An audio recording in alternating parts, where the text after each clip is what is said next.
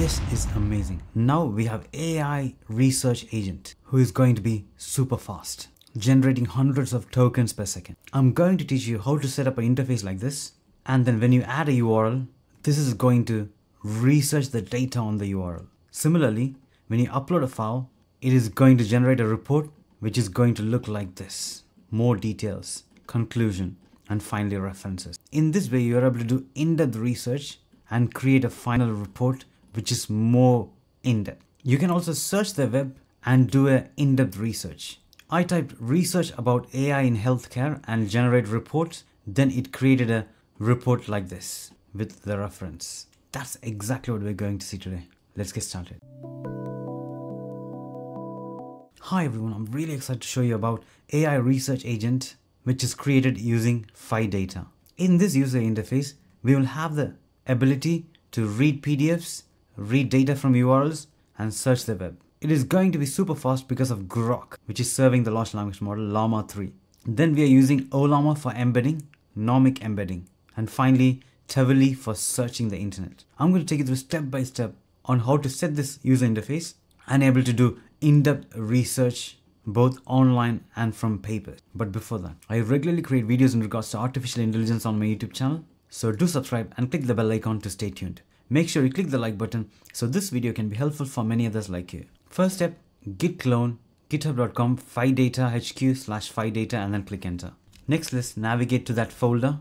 Inside that folder, we are going to CD cookbook LMS Grok AI apps and then click enter. Now conda create -n PhiData Python equals 3.11 and then click enter.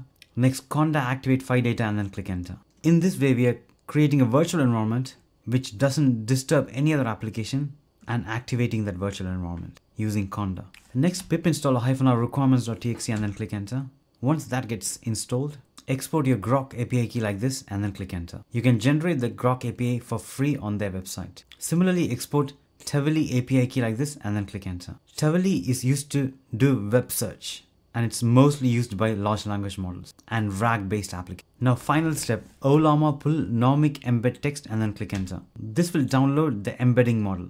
But before doing that, make sure you've downloaded Ollama from ollama.com. Now considering you have Docker installed on your computer, which you can download from docker.com, type docker run and this command and then click enter.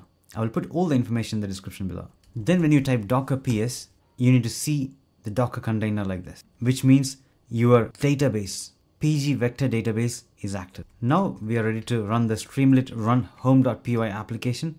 This will start the user interface. Now we got two options here, RAG search, RAG chat. Mainly we are going to focus on RAG AI research. So I'm going to click RAG research. Here you got various models. I'm going to use Llama 3 7dB model. Here you can enter the URL.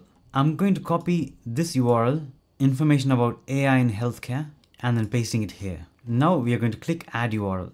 Now it's processing the URLs. You can see at the back end, it's automatically browsing that URL and saving that URL in the knowledge base. Now I'm going to ask a question, artificial intelligence in healthcare. That's what this URL is all about. So I'm going to generate report and here you can see the detailed report, overview, advancements in medical imaging, natural language processing in healthcare, computer vision in healthcare, and finally conclusion with references. Next, we have a research paper about closing the gap to commercial multimodal models with open source suites. Now I'm going to feed this PDF data which contains loads of information and then ask questions based on this. Now clicking browse files and upload the file. Now it's processing the PDFs which you can see here. It got divided into chunks, converted to embeddings, and finally got stored in the knowledge base. So this is the process. When we load a PDF, it's getting converted to chunks and then converted to embeddings. Then it gets stored in the database. Now we are going to ask a question as a user. Then that information is used by the large language model to respond. In that paper, we see about InterVL 1.5. So we are going to ask questions on that. Tell me more about InterVL 1.5.